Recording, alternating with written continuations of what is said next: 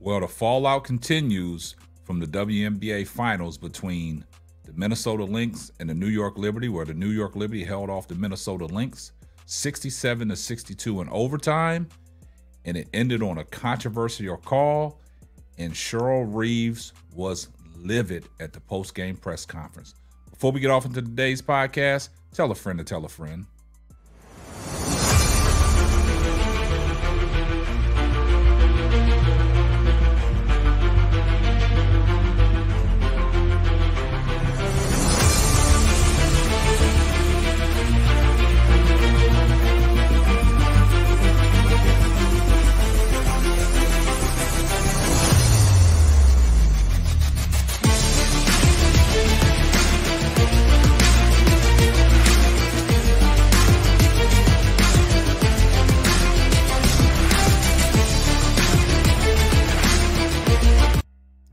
Well, guys, the fallout continues from the WNBA finals and the WNBA championship, where the New York Liberty brought home the championship for the first time in 28 years, their first championship.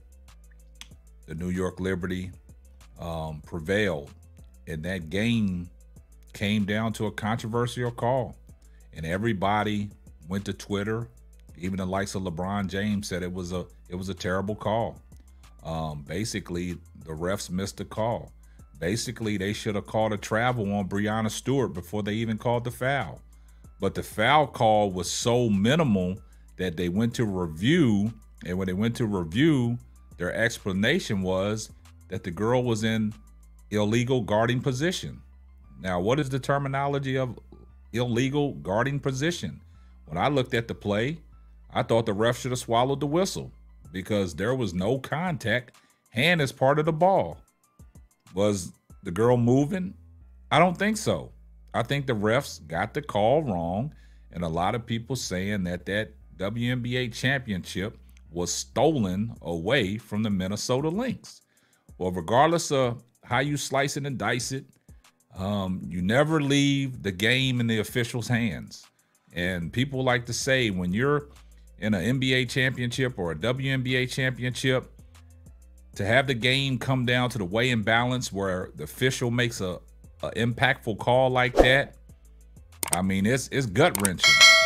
And you send Breanna Stewart to the line where she tied it up, and the game eventually went into overtime. And in overtime, New York Liberty, they handled their business. They did what they had to do to bring the WNBA championship to New York. In that overtime, it was abundantly clear that New York just was the hungrier team. They started out the overtime period with a three-pointer by Leonie Fibich. And, you know, I was saying to myself that Minnesota stopped going to Nafisha Collier down in the paint. And then she fouled out the game. I know she was visibly frustrated.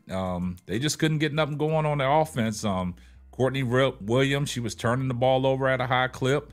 I thought Kayla McBride was trying to play hero ball. They stopped going into Nafisha Collier. Nafisha Collier was getting the ball down in the paint. And when New York took a 5-point lead with under 2 minutes to go, they went on down into possession. Minnesota got the ball down in Nafisha Collier, and Nafisha Collier went to work, and she tied the game back up. So I just thought that, you know, in a situation like that, Minnesota was fighting tooth and nail. They was playing, you know, in New York. The crowd was going crazy, and Minnesota was right there. And a lot of people say that, you know, that championship was stolen away from the Minnesota Lynx. I mean, the ref had a major part in that because I thought the call shouldn't have been no call. I thought they should have swallowed the whistle, just like they should have swallowed the whistle in Game 4 when they called the foul on Sabrina Ionescu when she boxed out, you know, Courtney Williams. She boxed her out, and, you know, they called a foul on her. I thought they should have swallowed the whistle and gave the girl a chance to go to the foul line to win the game. So you never leave it in the ref's hands. But a lot of people are crying wolf. A lot of people saying it's just not right that, you know, the championship shouldn't have ended that way. But nevertheless, man, we got to tip our cap to the New York Liberty, man. They brought it home. They won. They are the new 2024 WNBA champions, however y'all like to call it. We did a show last night and we was talking about the officials and, you know, how everybody thought it just don't feel right. That championship does not feel right. Even though New York won, it just don't feel right because the Minnesota Lynx was cheated and it was stolen right from them in front of a ruckus New York crowd. So let's take a listen to what Cheryl Reeves had to say at the post-game press conference after last night's game. Let's take a listen. Forgive me. I really don't have an answer for that. That's just pretty deep for me. And plus, there's proprietary secrets. Sure. Anyone else in the room? They only here to cause confusion. Right. Second row. Cheryl, Niara came in and was great for them tonight. What did she do things differently, or was it just more that she was tremendous in the playoffs? Niara Sabally was tremendous in the playoffs. Really gave them a lift every single time she got minutes, and not surprised that, I mean, they went big. You know, it's crazy how the series ended, right? For 4 games, it was about the three ball. Certainly offensive rebounds throughout the whole thing. But then tonight came down to points in the paint. We don't even score in the paint. We had, I don't know, 44 was it? Right? So it was really interesting how the series ended, you know, with them playing bigger. You know, they won the game with their defense, no doubt about it, with their defense. And defense wins anyway, championships. Sabally was her minutes were really good, really helped. We say it all the time. Offense sells coaches. And I know all the headlines will be Reeve cries foul. Bring it on, right? Bring it on. Because this shit was stolen from us. Bring it on. Stolen. Coach, when you make a comment like that, what do you say to your ladies on the team about how to process this? Well, we talked about it, you know. We know we could have done some things, right? But you shouldn't have to overcome to that extent. This shit ain't that hard. Officiating it's not that hard. When someone is being held, be consistent. If you don't want to call hold it one end, don't call it the other. Be consistent. Every team asks for that. Right? Sandy asked for that last game. So 3 of the games in the series, we're talking about the same damn thing, right? So I tell these guys, you know, for whatever reason it didn't work out, right? It just doesn't feel right that you lose a series with that level of discrepancy, you know. And we don't have a team that whines and complains and, you know, all that stuff. And, you know, sometimes it probably hurts us. Maybe being a little more, I don't know, something.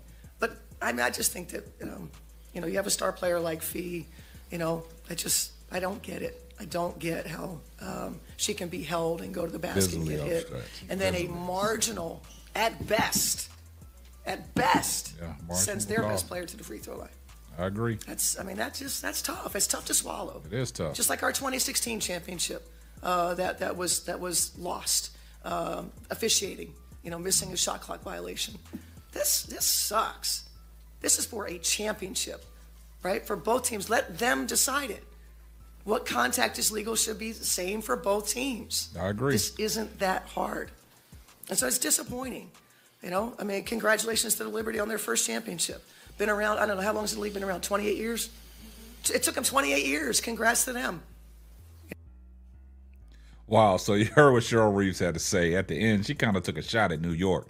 She said, congrats to them. It took them 28 years to win a championship. So she really took a dig in that sense. But I totally agree with Cheryl Reeves on this, man.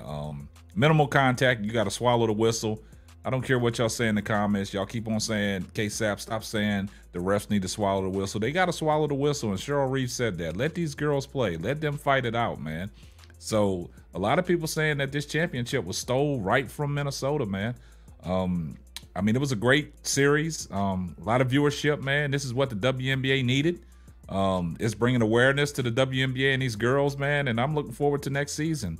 And, you know, Unrivaled coming up, and we're going to see what, you know, that has to bring. But, you know, Breanna Stewart and Nafisha Collier, they making big moves, man, for this Unrivaled, man. You know, the amount of money that's invested in the Unrivaled, I mean, that's good for the WNBA. These girls are handling business, man, not only on the court, but outside the court. You know, they financial wealth, man. They bringing in the money, man. So kudos and tip your cap to the women. Shout out to the New York Liberty, man, for bringing that championship home. But a lot of people say it just don't feel right. A lot of people still feel that Minnesota Lynx was robbed. They did a disservice by the referees, and they think that Minnesota should be the WNBA champions. But you guys let me know what y'all think down in the comments section. The Cheryl Reeves got a legitimate beef. Does she got a legitimate gripe? I think she does. But, hey, it is what it is. We got to tip our cap to New York, man. And that's going to wrap up another episode of the Simply Ball Dropping Podcast. I'm your host and the man behind the mic, K-Sap. We're going to catch you on the next one. And remember, if you're not subscribed to the channel, do me a favor, hit the subscribe button, turn your post notifications on so you know every time Simply Ball Dropping drops another hot banger. And before you leave and put your shoes on, do me a favor, give this video a thumbs up and tell a friend to tell a friend. It might not be for you, but it might be for them. And we're going to catch you on the next one. Deuces. To the Simply Ball Dropping Podcast. Be sure to subscribe, like, and share on all major platforms.